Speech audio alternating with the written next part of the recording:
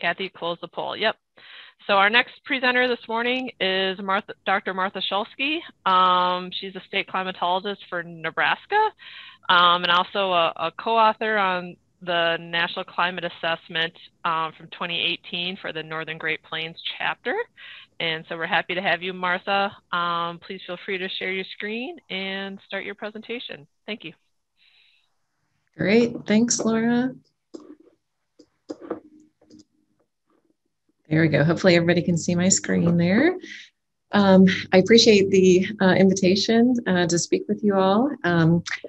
So I'm also a professor in the School of Natural Resources at the university, and I'm going to give you kind of what I share with my class, which is an introduction to climate change class. And so I'll talk just a little bit about climate models, just get into kind of where they started from and some considerations that we should think about when we use climate models, look into climate projections and what the models are saying for this part of the country. And I'll talk also a little bit about some communication strategies that I use when I utilize climate model output in talks that I give in my role as state climatologist, and some things to think about.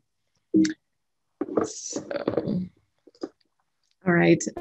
Whenever I give a talk about climate change, which is a lot, as I'm sure my fellow state climatologist colleagues also do, I tend to start off with kind of this slide to help frame this issue. When we think about climate change, it's something that can be very big and complex and really difficult to wrap your head around. And I'm going to be showing some global climate model output, and it can be difficult to understand what does that mean for me here in Lincoln, Nebraska, or for wherever you are joining this Zoom from.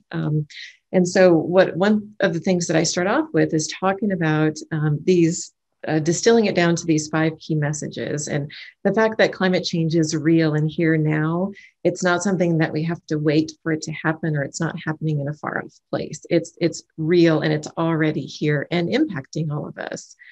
And those impacts are felt disproportionately. And we're going to be talking more about this, I believe, tomorrow with our featured speaker.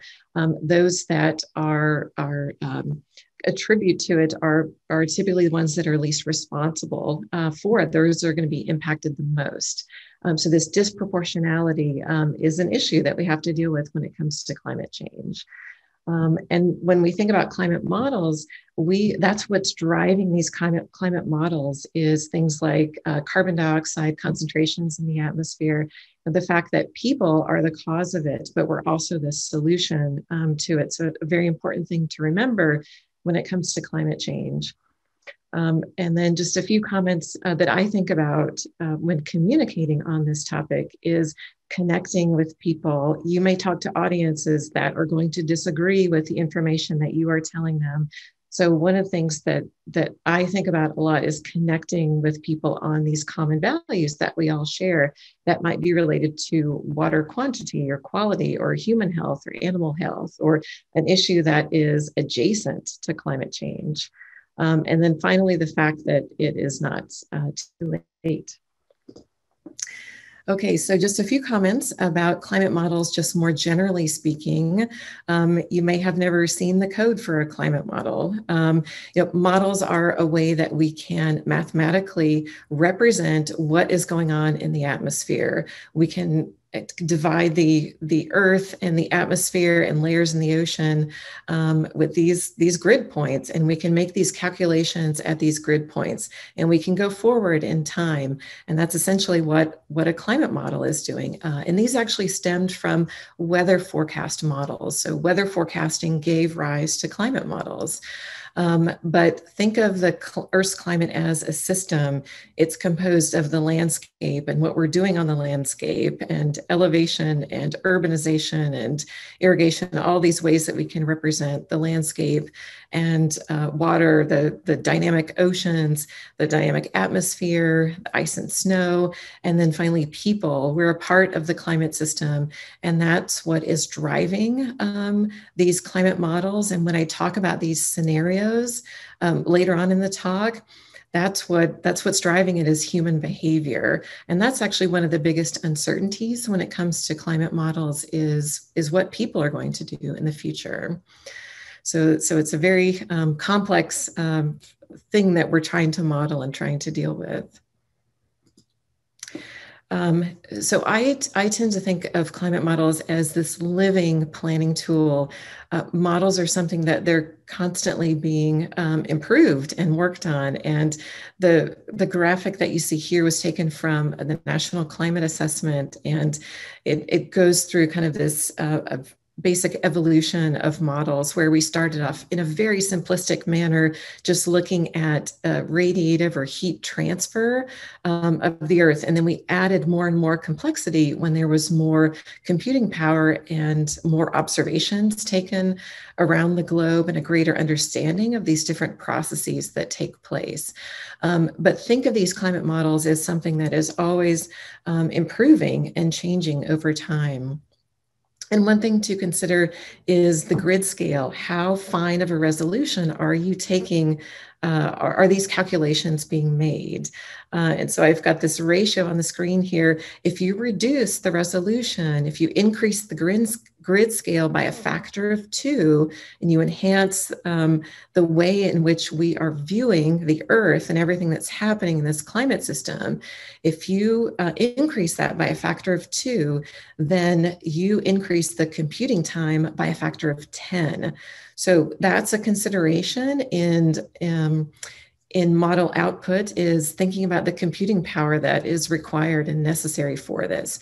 So in some cases, that might be a limiting factor, is just having the computing resources to make these very complex calculations.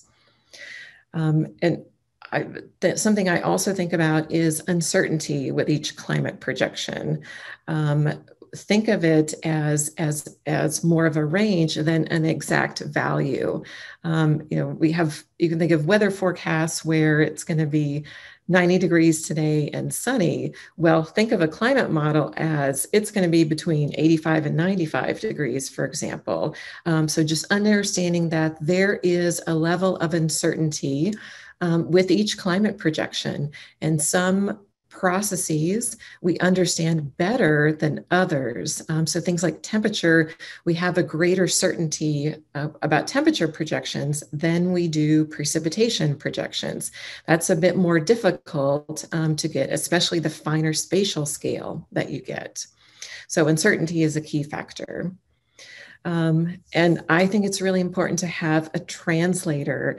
I don't send stakeholders to the IPCC, for example, Intergovernmental Panel on Climate Change, or I don't send them to a website typically where they can download these projections. I help in their understanding of that. So I think having somebody who understands what they're looking at in terms of utility, that's a really key component of that. And a lot of you, I'm sure, do that in your work. So one of the things that climate models do is hindcasting. So can we recreate the climate that we have had? That's a great way to help train the model to understand deficiencies in models. I'll talk about a weighted climate model average. The way these climate models are weighted is, can they recreate the past climate? And so I use this a lot when I talk to different audiences about climate models. Is some people don't understand them or don't trust them. And so one way that I develop trust in them is, if it can recreate the past climate, then that's a good indication that it can project the future climate with a fair amount of certainty. And, I always get the question of natural influences versus human influences, and we can tease those out. And the only way that we can recreate the past century of our climate is if we include those human drivers of climate change. Because I'm sure you all have gotten the question, what about solar cycles? What about these other factors that influences our climate, natural variability? yes, they do occur, they are important, but the only way that we can recreate our climate is if we have this human influence, and especially this greenhouse gas component. And so again, that's what is driving these future climate projections. And I'm going to be talking about two different scenarios, again, that are based on greenhouse gas emissions. Okay, and then finally, something that I talk about in my class is the fact that all models are wrong in essence, but their output provides valuable guidance, right? Without models, we don't have an indication of what's going to happen in the future. So they give us more information than what we would have without them, but just recognizing that all models are wrong, but it does give you clues to what will happen in the future. And so what I'm going to be focusing on, the examples that I'm going to be showing, and this image was taken from the US National Climate Assessment. So there was a climate science special report that came out in 2017. And then as Laura mentioned earlier, was the fourth National Climate Assessment Implications that came out in 2018. And so there's model output based on these different emission scenarios. So what is driving these climate models is saying, let's double CO2 concentrations and other greenhouse gases. Let's triple them.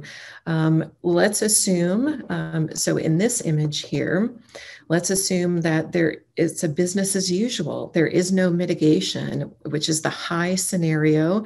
This RCP 8.5, that's representative concentration pathways.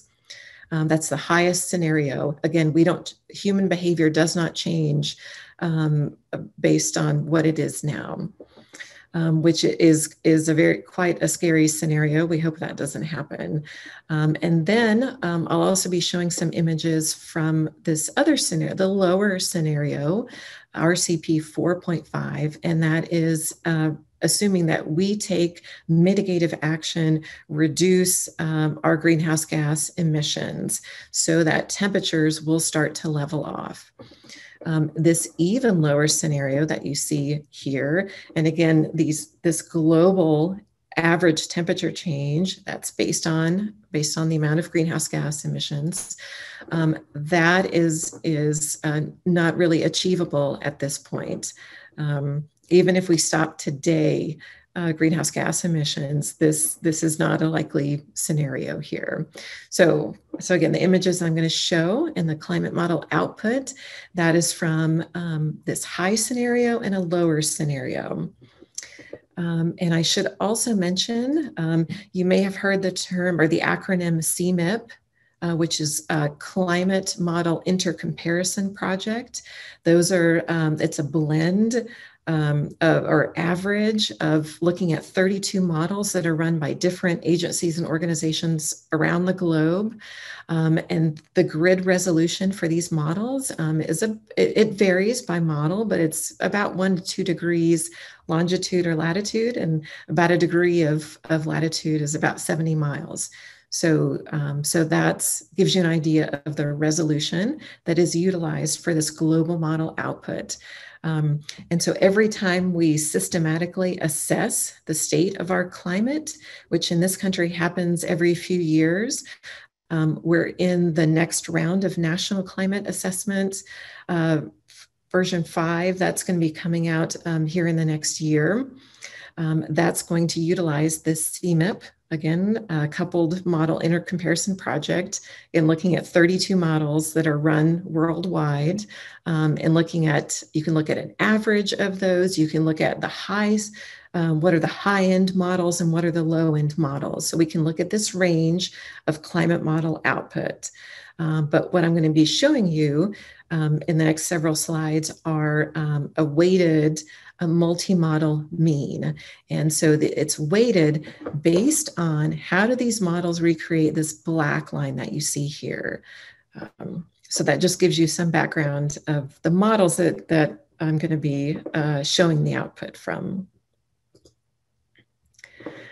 Okay, so in case you were not aware or not familiar, so in 1990, there was a US Act of Congress, the Global Change Research Act. And you can think of it in a similar sense of what the Intergovernmental Panel on Climate Change does. As kind of this international unit. We do something similar here in the US. So back in 1990, legislation was passed such that we will provide for development and coordination of a comprehensive and integrated US research program, which will assist the nation and the world to understand, assess, predict, and respond to human-induced and natural processes of global change. So the image that is from the 4th National Climate Assessment. So we have one about every 5 years, approximately. So there is the website there for volume 2. You can look at sectoral implications of climate change, such as agriculture, water, urban, indigenous peoples. There's a variety of sectoral implications and chapters that you can view.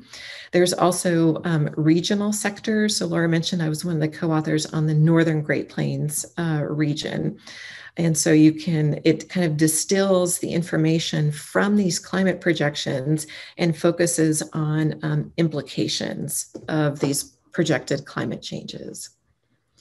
So I'll be showing images from this 4th National Climate Assessment. Okay, so future temperatures. One thing that a phrase that I use in Nebraska when I'm giving talks on climate change is Nebraska's climate future will be different than Nebraska's climate past.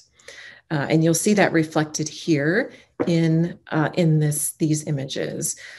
So on the left-hand side, that is the lower scenario, and that assumes action now. So that's kind of the best case scenario.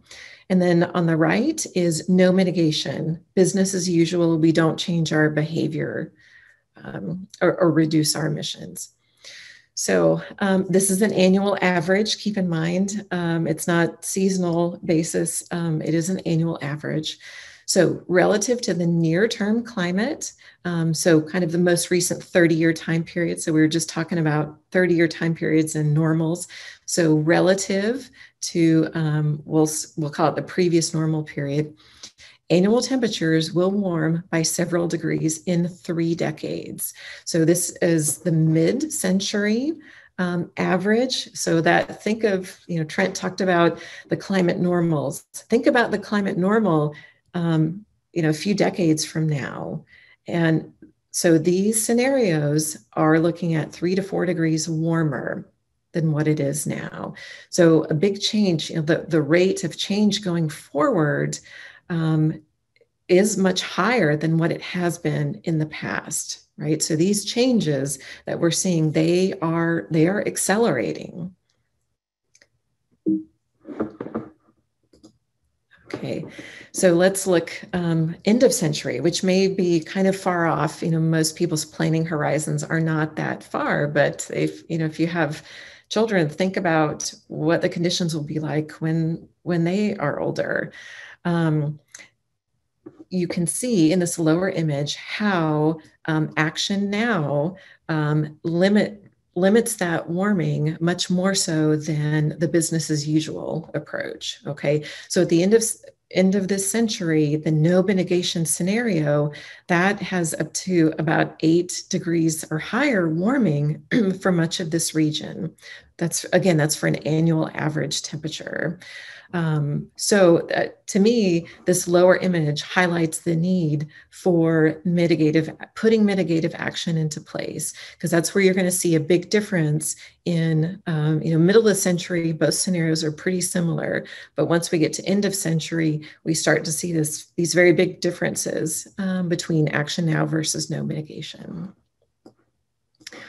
So that is annual average temperature. And that may not mean very much if we think about okay, the average temperature in Lincoln will be 4 degrees warmer. What does that actually mean?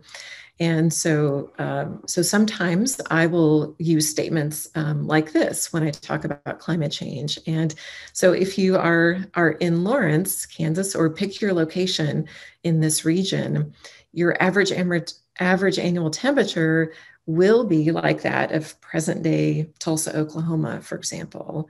Or if we go with the no mitigative action scenario, then it will be like that of Dallas, Texas. Again, the climates don't necessarily translate exactly, but it just gives somebody some perspective and puts a location and some context with that numerical value. So sometimes I will use this approach, and I'll be talking about a little bit more towards the end here about how we use that in a tool that we developed and working with cities across a region in the US.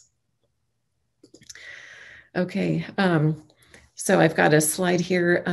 Let's think about temperature extremes. Okay, so that was average annual temperature, but really what I think is more important and more useful is when we start to get into the details of exactly how this warming is going to be taking place. You know, minimums will probably warm more than maximums. Winter will warm significantly compared to other seasons. You know, how do we feel this warming taking place?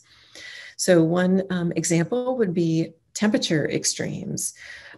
So mid-century, this high emission scenario, days above 90 degrees.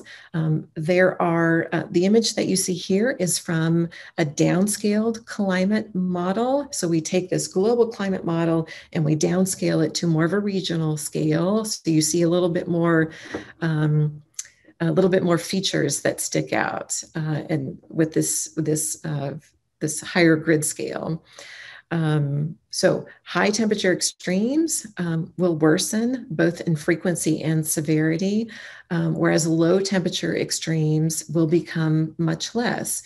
So if you think about this frequency distribution curve for temperatures, our mean is going to shift, as well as those tails of the distribution. The high temperatures are going to be more, as well as the low temperatures. Those are going to be less overall. So let's put some context on this.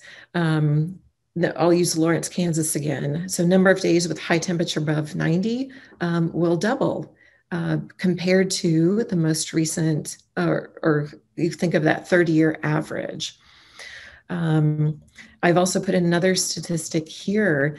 The average summer high temperature will increase by about 13 degrees and make that more like present day Southern Texas. And again, at the end here, I'll show you the tool that I used that was based on this climate model output to determine that location difference. But again, just putting some sort of context with a numerical value, I think is helpful in some people grasping what these changes actually mean and translate to. Okay, so I'll shift to precipitation. And, you know, I've heard the phrase used is that wet areas get wetter and dry areas get drier. Generally, that's the case. There are some nuances to that, so it doesn't apply broad scale. But in general, if you live in a wetter part, you know, kind of the northern tier and the eastern half of the US, then overall, on annual basis, we're likely to see wetter. Whereas if you're in a drier climate, that's going to probably intensify due to climate change, and you will be drier. What's interesting with precipitation is looking at shifts and how this precipitation changes play out, so that during the colder time of year, winter and spring, those are likely to be wetter. Whereas during summer and fall, or summer in particular, that's likely to be drier. Now, on these images, you see some red dots, mostly in the northern tier. In general, you can think of that meaning translating to higher certainty of that. There's greater confidence in the output, and there's a greater signal of that trend when compared to natural variability. Conversely, when you see these hatch lines, that means there's lower certainty. So we're not as confident in that signal when compared to natural variability. So this overall shift in timing of precipitation throughout the year, more precipitation coming at the colder time of year in general, less precipitation during the growing season. And when we need precipitation, that's kind of a theme of this climate model output. Okay, so let's think about how we receive this precipitation. So it's generally more overall over the course of the year. So how will we get that precipitation? For the Midwest and Northeast in particular, part of the US, we have seen an increase in heavy precipitation events. For much of the country, that trend is likely to continue. And this has relevance and importance for the effectiveness of the precipitation. So how much do we receive over a certain time period, that translates to how effective it is, how much can infiltrate the ground versus how much runs off. It has implications for erosion, or think of springtime and working the fields, for example. It has implications for stormwater management, but a theme of climate model output is a greater percent of our precipitation is going to be in these heavier events.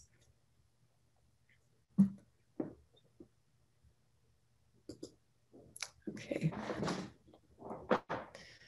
So, future drought conditions. Drought and flooding are key issues for this part of the U.S. Drought can be more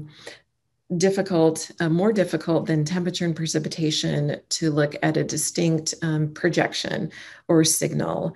And even looking back at historical droughts that we've had, like 2012, it's difficult to definitively put a human fingerprint on it and direct causation due to human activity, for example. It's an integrator of both precipitation and temperature. There's timing issues. Drought itself is very difficult to define and to view. So there are some difficulties in thinking about a climate projection of drought. But the model output, so what you're seeing here is, let's look at soil moisture. How much water do we have? This happens to be the top layer of soil. I believe it's only to 10 centimeters, so it's only looking at the top 4 inches.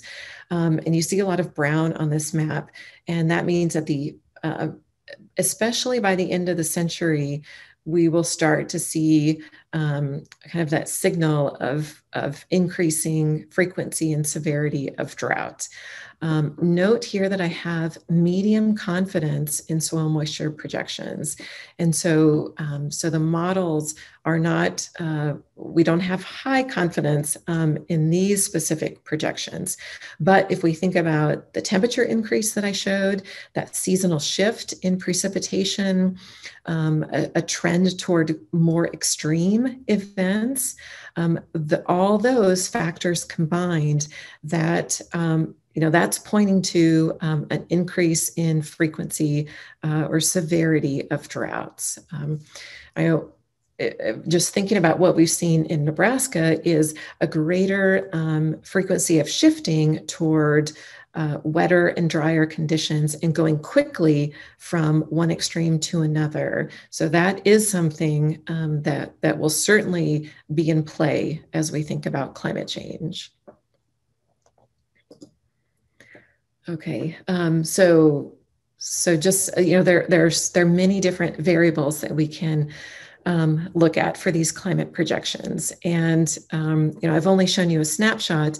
And what I typically do when working with stakeholders, sometimes specific projections are more important than others. And so to me, it takes a lot of working with those end users of whatever aspect of climate change that is specifically of interest to you. It takes kind of getting into the weeds and the details, because location matters and timing matters, and all these things play a role. But just if we were to step back and think just broadly, some of the takeaways here that I see is that rate of warming in the future, it will increase at a rate that we have not seen. That precipitation shift, I think, is very important. So generally wetter overall, less so if you're from, say, Western Nebraska or Western Kansas. We start to get into that drier area. But in general, wetter overall, shift in precipitation, and managing water resources in this generally wetter regime, but punctuated by drought events, right? We will still have these drought events and these extremes, and shifting quickly from one extreme to another. So these are kind of some key overall messages as I see it when it comes to future climate change. Okay, so I think I mentioned this one bullet point, planning for an overall warmer and wetter climate, but one that's punctuated by drought, by flood, by heavy rainfall, by heat events, and those kinds of extremes. What is also important, and Trent made some really good points about climate normals, and he showed kind of some details of these changes, how things differ from month to month. And one thing that stuck out to me that all of you probably remember is how cold it was this February, and this Arctic air outbreak, and this kind of a breakdown of the polar vortex that some say is tied to climate change because of changes in sea ice, things going on in the Arctic that translates down to the mid-latitudes. But February's over the near term have gotten colder. So here you're seeing February temperature rankings. It was top 10 cold for a lot of the Great Plains and southern parts of the central US. But recognizing that recently Februaries are cooling. So taking these recent trends into account, when you're looking at climate model output. So we can look into the future, but it's also important to look at what these recent climate trends are, and even seasonal scale outlooks. And we're going to be hearing more about that later. So in my view, it's important to look decades into the future, but also in terms of near-term management, we have to take into account these recent trends, these changes in normals, as well as even the seasonal outlook scale. And then additionally, there's non-climate influences that play a role, right? If you are concerned with agriculture, then there's markets, there's extreme events that happen on a global scale. There's trends and changes taking place that are not climate related that also complicate things and factor into planning efforts.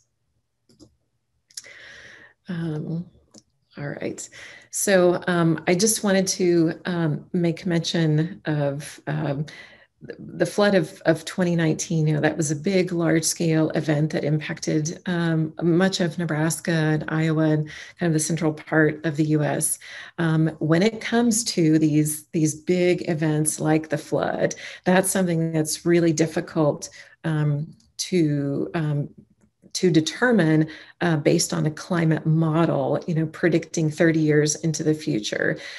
Something like the flood of 2019 is really difficult to get a handle on that far out in the future. And the climate models, the confidence is just not quite there to understand that. And when it comes to these big events, the question that I got a lot was, did climate change cause this event?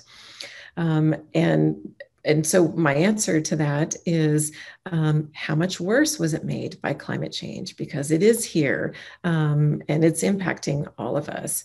But so in terms of these big events, the antecedent conditions are really critical, and timing can be everything. This very quick rain on snow event with snowmelt that happened in frozen saturated soils, the antecedent conditions played a very significant role. And it's things like this, the timing and the details are really difficult to ascertain and to get from a climate model projection. Okay, location, that matters a whole lot. And so, the images that I showed are on this very large scale, but this location and specific conditions of a particular area, the geography, where's the water table, what are these local scale conditions that also play a role and contribute or can exacerbate the projections, can make them worse or can ameliorate these changes in climate.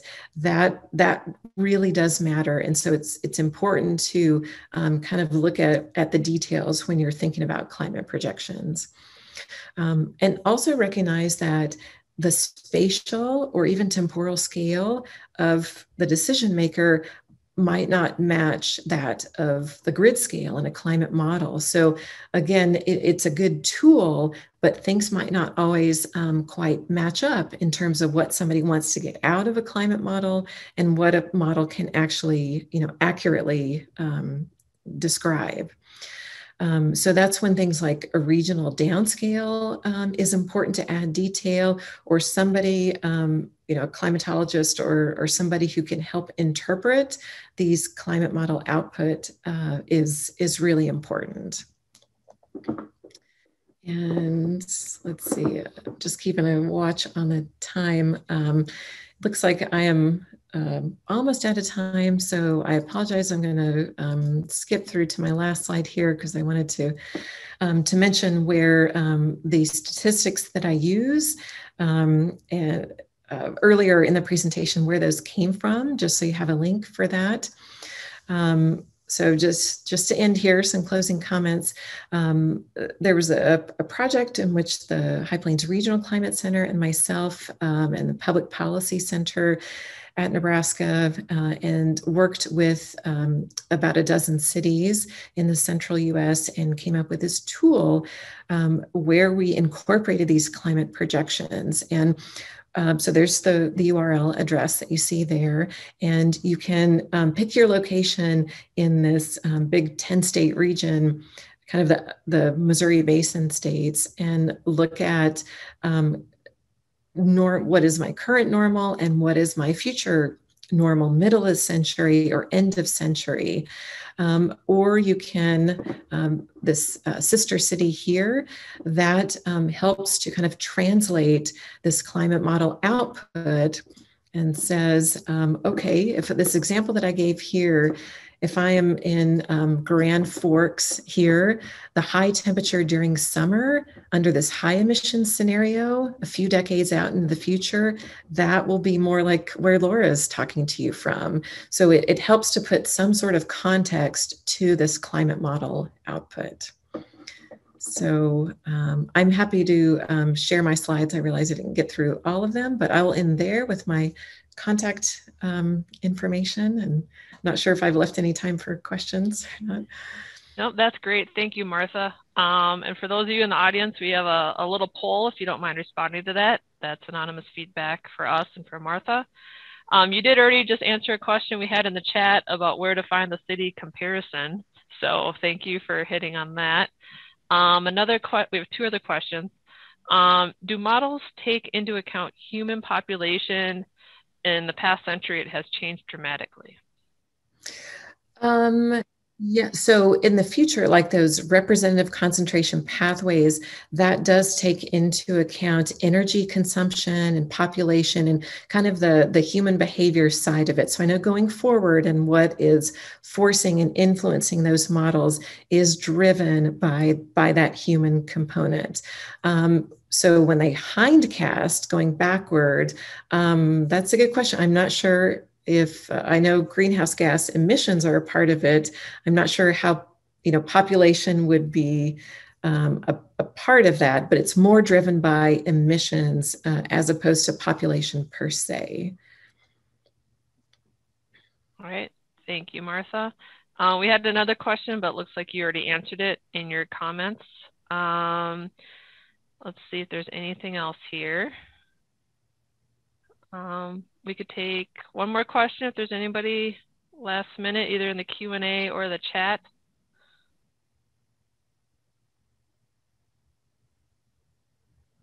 Okay. Oh, yeah. One more question here, Martha. Do you see any confusion with the cities tool and weather or climate differences?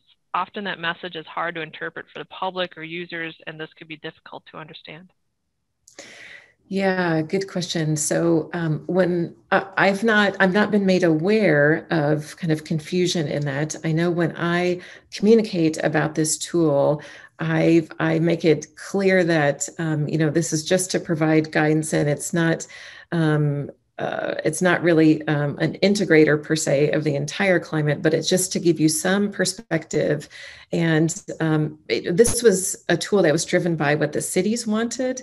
And so they found it to be helpful to put some sort of context with it. But I've not had too much confusion of weather versus climate in the use of that tool. All right, great. Thank you, Martha.